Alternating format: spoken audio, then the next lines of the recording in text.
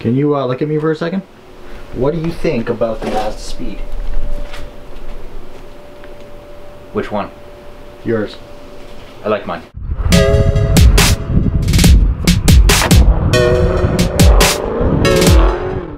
Alright, taking off the flange now of the intercooler. Flange? Yeah, this thing, right? It's a flange. I don't know. It flanges this to this. That's not a flange. It's a flanger. It's a, like a, I don't know what you want to call it. A shroud. Shroud. There we go. That's the word, shroud. It's a shroud. It's a flanging shroud. Shroud flanger.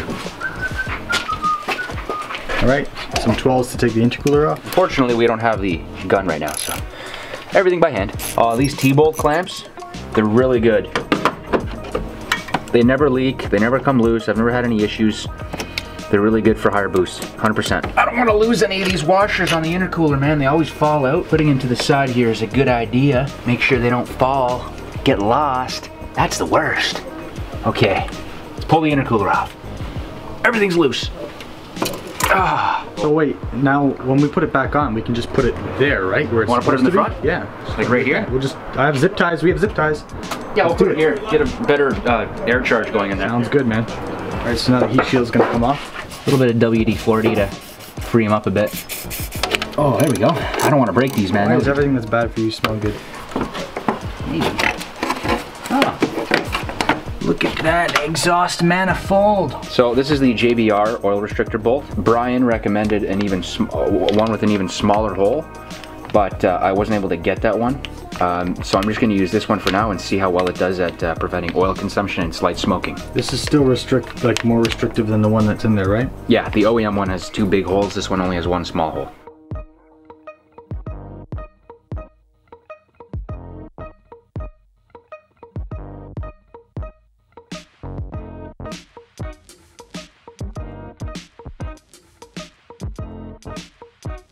Okay, so I already cracked it loose. I'm going to remove it now. We might get a little bit of oil seepage coming out. Good thing is most of the oil's in the pan right now, so yeah, we won't lose that much. I'm not gonna lose a lot of oil, probably none. Look at that. Oh, sweet, no seepage. So, oh, okay, so you have a hole there, and you have another hole there. Caution, you're driving a Mazda. Okay, so this is the Jbr. See, as you can see, the Jbr hole is a lot smaller. And there's only one of them. I don't know. Smaller too. Yeah, I don't know if that hole's smaller or not. Maybe, yeah, probably a little bit. Smaller. So one smaller hole here, nothing on this side, and then there's another hole on this side. So this should restrict the flow and reduce smoking from the turbo when I go wide open throttle in between shifts. And hopefully my oil consumption goes down, because I only noticed oil consumption when we put the bigger turbo in. We did a compression test. The cylinders all have over 180 psi. Every cylinder, so you're burning it through the turbo seals. It's got to be the turbo, because people have said we've seen smoke, right? So yeah, at the track a lot of people are like, man, you're leaving a silk screen. Yeah, we don't need to pre-lube it. It's a crush washer anyways. Alright, let's go. Okay, so that's going to be there. Let me just make sure that other seal didn't fall out. Yeah, it's still on there. So we got to reuse the bottom seal because it only came with 1. So we're just going to slide this bolt in. Actually, make sure the line is clean. Just use your finger and wipe off any sort of oil or debris. Slide this in. Start it by hand. Check in the right here. This is the clear bin right here, down there. Give you all that I had and I treated you well. Okay, dude. Is it a 19? Let's just go with 19. Let's go with 19. It's a 19. All right. Look at that. Now we can see. Now we're just gonna thread it in by hand. I can see clearly now the banjo bolt. We're good, man. Hopefully this doesn't starve the turbo of required oil, but they advertise that it restricts it just the right amount so that you don't smoke, but you still get enough lubrication and cooling. Let me tighten it down. I have no idea what the torque spec is, but I just want that crush washer to crush. I don't want to go too tight. I just don't want any leaks. No leaks, please. Well, after a rigorous test drive, we'll come back and we'll take a look at it. Should we leave the heat shield off temporarily? I think we'll be able to see with the heat shield on. Oh, we got mirrors anyway. We can get in there. We're good. All right. Start it up. Spark plugs. Okay, so coil packs have to come off. What are these, 10s? 8s. 8s. I usually keep all my old parts, so I'm gonna keep my banjo bolt in the bag and put it in the collection of old parts that I have. There's no point in throwing them out. Check it out. Well, my balance shaft seized. That is everything. My old oil pan, a little balance shaft there. Eric just broke in. My PCV. Those like to go on the 2.0 TTSIs and the Volkswagens. It's my crank timing sprocket, timing chain below it, rear main seal,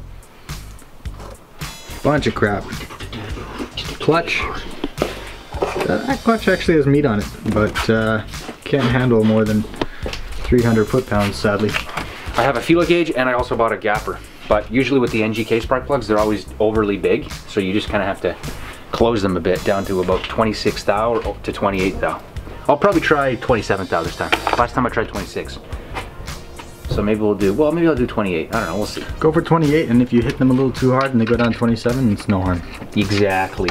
Okay, we're taking the coil packs off now. Take the spark plugs out. Holy cow, you really reamed those down there. Not really. Let's see how bad these are. Well, I mean, I know they're pretty bad already. When did you change them? I didn't I changed them when we first put the turbo in. So, almost a year. Almost a year. I took them out recently to do a compression test. So I was able to get a look at them. So they're definitely worn out. How many kilometers do you have on them? I don't know. 20,000? Yeah. People keep the same spark plugs in for, you know, 70,000 kilometers. Like, I don't know, I'm not gonna point fingers, but this guy. Look at that. Yeah. Those are, look at that. I don't know, man, that's bad. That's methanol. There's methanol in the gas tank. I don't know why they look like that, but they do. Oh, that might be the STP fuel stabilizer you've been putting in. I don't know. The only reason why I started using the STP fuel stabilizer was because I want to make sure that there's no phase separation when I have methanol mixed with the gas. So it tries to keep it mixed in. Mix. Okay, so Eric's opening up his feeler gauges. Just bought this. Well, that's a spark plug gapping and gauge tool. We're going to use these ones because we've had success with them, but we'll use this one too. We'll actually use both of them. This is a new spark see plug. If they're just the same gap. See what both of them read. Let's see what the current gap is on these. Okay. What is it? It's like 42, 43. Holy shit. 43 thousandths. What kind of plugs are we putting in? We got NGK, LTR7IAX. We don't know how to close the gap on spark plugs. We're thinking maybe a vise. Eric's just gonna tap them against a hard surface.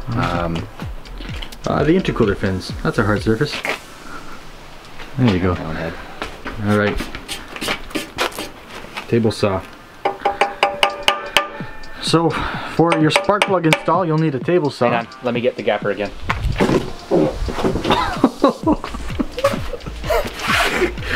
Eric, man, Let's come on over here. What did you eat? Oh, that might have done something. Let's see where we're at now. Oh, okay, I brought it down to like 32 thousandths. It's good. Whoa. Oh, that's not good.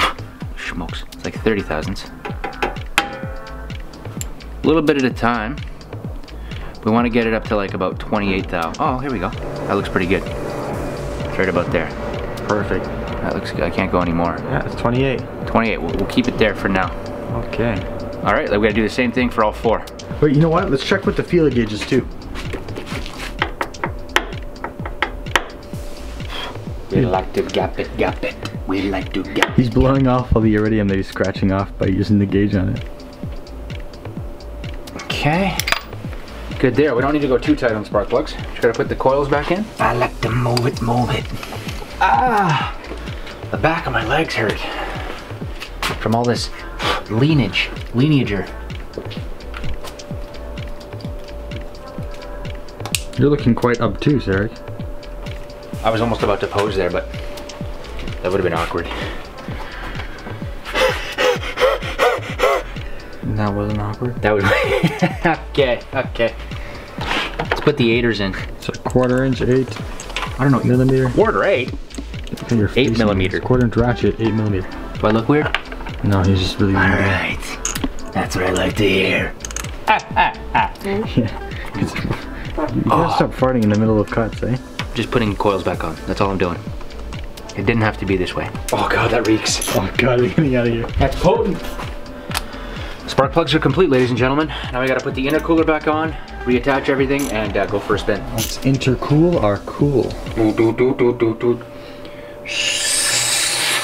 That's what it sounds like when air goes through it at high velocity. Yeah, it was technically still vacuum. Only behind the throttle body. We learned that the hard way.